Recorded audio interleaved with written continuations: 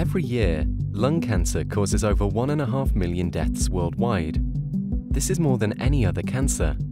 Approximately 85% of lung cancer cases are a type of lung cancer called non-small cell lung cancer. 5% of these cases are anaplastic lymphoma kinase-positive lung cancer. This is more commonly known as ALK-positive non-small cell lung cancer. ALK-positive non-small cell lung cancer is caused by a change in the DNA of the cells. This change is caused when the ALK gene and another gene combine or fuse. The most common fusion partner in ALK-positive non-small cell lung cancer is EML4. The combined ALK gene creates ALK fusion proteins.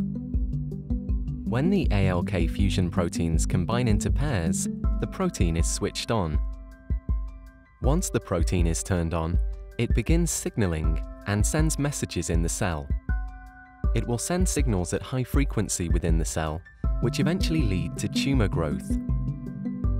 Normal ALK proteins cannot be switched on unless another molecule binds to them. However, in ALK-positive non-small cell lung cancer, the fused ALK protein pairs can turn themselves on, starting cell signaling processes. Messages in the cell are shared using 3 different signaling pathways. These pathways cause cancerous cells to divide, multiply, and survive. This process means that cancerous cells can multiply and grow to become tumors. To stop this growth process, a type of treatment called an ALK-inhibitor can be used. ALK-inhibitors for ALK-positive non-small cell lung cancer can function in different ways. Some ALK inhibitors are more specific than others, only targeting the ALK fusion protein, while some also inhibit other receptors. But how do ALK inhibitors work?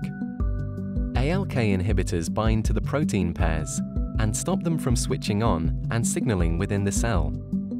With the signaling turned off by the ALK inhibitors, normal cell signaling processes can start again, stopping the multiplication of cancer cells and causing the cancer cells to die.